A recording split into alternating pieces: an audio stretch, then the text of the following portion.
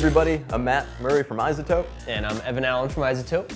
Welcome back to the fourth and final video in our Intro to Mastering series that we're shooting here at Reverb.com. We covered EQ in a previous video, we covered compression and limiting in our last video. Now we're going to talk about a few of the other modules in Ozone or other processing steps we can take and maybe some more advanced topics. So I know we were talking about multi-band processing a little bit. Can you show us some of that here? Absolutely. So for that, let's jump into the dynamics module here. So the track we're dealing with is called Continuum by an artist Symbionic. It's a really cool track. It's got a really thick, good low end, which is one of the reasons we wanted to pull this into here. Okay. So again, I've loaded up the dynamics module, and up at the top we have our 4 different bands. So these are, again, essentially 4 completely different compressors that we can really tailor to each different section of the frequency spectrum.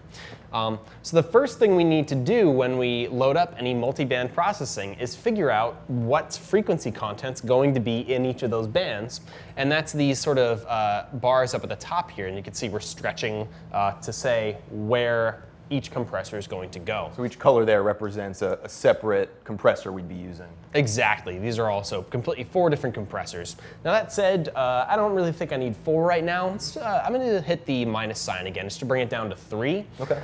So again, the first thing we need to do is define where that is. If we're not sure, one thing we can do is hit the Learn button. As soon as I start playback, Ozone by itself is going to listen to the incoming audio signal and decide where's the best place to drop these, they're called crossovers, these frequencies. So I'm going to start playback and hit Learn.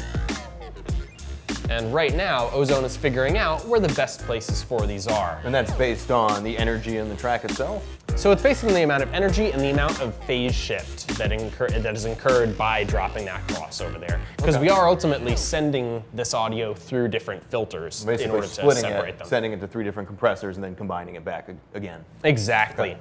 So with these little S buttons, we can solo what's in each band. So this is our middle band. Here's our low. Oh, so we can hear just what frequencies that compressor will be attacking. Okay. Exactly. That's only what's going to be affected by that compressor, and then the high end as well here. It's a lot of like hi-hats, airiness, things like that. So at this point, again, the kick drum is quite aggressive in this track, which is awesome, and it's an important part of the overall emotion of this piece. But we want to make sure that it's not going to be really slamming into the limiter once it eventually goes through that. So probably want to pull back on that just a little bit. So we talked before about the compressor threshold, ratio, attack, and release. The other control we have here is the knee. And essentially, so if we have a knee of 0, we're setting a very definitive threshold. So anything, as soon as it hits negative 12 dB, that's where compression is going to start. A knee sort of smooths that out, so it's anything a little bit below that as well. We'll start to trigger the compressor. Over that, it's going to be a little bit smoother. If we want to keep these transients, again, in a kick drum, we really want to feel that punch through. Yeah. I would generally keep a knee very low or none at all. And I'm going to turn on auto again to make sure that we're not losing energy there. It's automatically making up the volume that you're, okay. Exactly. Probably increase the ratio a bit here because we're dealing with that low end. So bypassed. And on. Yeah, you definitely hear the difference in that kick drum. And you'll be able to feel it too. Yeah, it's great, that meter too. You can see that red indication shows up every time the kick comes through. Oh yeah, there's a great way to look at it too. You can see right where those kicks are. So some other types of processing we may do here. So we've talked about EQ, we've talked about compression, multiband compression. Some other things that we may want to do, it's all the sort of more aesthetic words that you would use to describe music, like warmth, spacious, airy. And that's some of the more advanced sort of processing that we can do with Ozone. So let's say that, again, I don't believe it for this song, but let's say this song was sort of brittle sounding and sort of cold, sort of sterile. A tool we'd often turn to then is an exciter. So this essentially is going to bring out additional harmonics. It is a very sort of light form of distortion almost. It's going to bring out additional harmonics there, which to our ear is very pleasing. Okay. Now, one thing with this is a little bit goes a long way. With any sort of this processing, again, because we're doing it across the entire track, you can overdo things easily. Have Ozone learn where this is. And while that's learning, you'll see that we have a few different modes up here. And this is going to simulate the harmonics brought out by different sources here. So if I want to bring a little bit of tube warmth to this, I can select the tube mode, and just in the low end here, bring out a little bit more.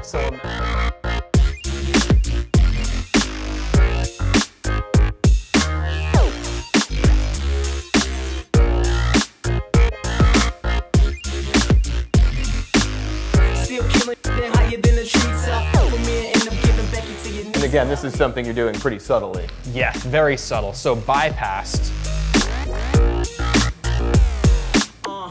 So the harmonic exciter is something you can often turn to get a little bit more energy behind your song. Yeah.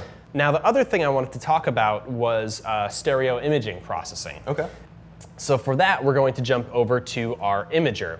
And one of the reasons I wanted to talk about this is something that it's a delicate tool to use. What this does is, so I mean, when we mix music, generally we're mixing in stereo, so there's a left channel and a right channel. Sure. And depending on how much content is, either dead center or to the sides, tracks can sometimes sound a bit too clustered right up in the center. It's not a very interesting stereo image. This tool allows you to throw a bit more towards the side, so it's going to sound perceivably wider to the listener. So again, this is multi-band. One of the things I'm going to do though here is, so while I'm saying width is a really good thing, it can easily be overdone, and in certain situations could even be a bad thing. Typically, it's accepted that you want to keep your low end pretty close to mono. And this is a tool we can use that basically collapses that low end towards mono. So I'm just going to remove two of these bands. So we just have our low band and the high band here. We're going to separate it out so we get some of that low synth energy in there. Let's check it out. Okay, so yeah, I'm hearing a lot of that kick and also definitely some of the lower frequencies of that bass synth. You'll notice here as well, we have this sort of really cool visualization here. This is actually very, very useful. This is the vector scope, and we have a few different ways of visualizing our audio as it comes through. Showing the left-right balance of the mix. Exactly. So what it's showing is, so left and right balance down at this bottom here, and then this guy here is very important. This is showing the similarities between phase correlation, so between the left and right channel. You'll find that in certain situations, if you have too much out of phase information, once your track has collapsed into mono, which happens when somebody's listening on their cell phone, or even in clubs and restaurants and all, that information is actually going to disappear, like it never existed. Okay. That's something you don't want in your low end, because again, if you've been working on this track for ages and you crafted this awesome, powerful kick for the club, and then it's gone. So these tools are very important to keep an eye on. We can see this little guy over here. This looks pretty solid. There are no problems going on here. If we go towards the high end, we'll probably see a little bit wider. As soon as this ducks below 0, we want to watch out because we may have some phase correlation issues at that point. We can always double check this by hitting mono.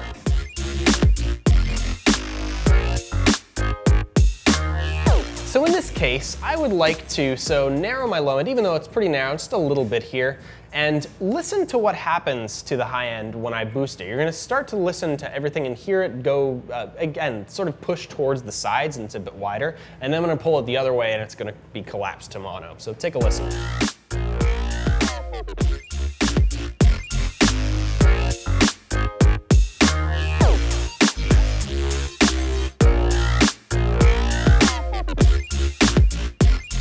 So again, this is a tool to be careful with because a little bit goes a long way. So those are some other tools that would be used a bit more sparingly in mastering, but multiband processing is a very powerful tool, specifically, again, especially rather, with things like EDM and hip hop. Have a huge low end. The exciter, which is a great tool, again, just bring out some warmth, bring out a little bit more energy, bring things a little bit more in your face, and stereo imaging processing. Again, careful of the low end, making sure everything's got a nice engaging stereo image, but using it within reason. Okay, great. Yeah, because it really all is about subtle processing at this page. Yep. You're just putting on that final coat of gloss to get your track ready to go out into the world. Mm-hmm. Cool. Exactly. Thanks a lot. Thanks everybody for sticking with our series. If you want to learn more about Ozone or any other Izotope products, check them out on Reverb Sync. Thanks a lot for watching our video.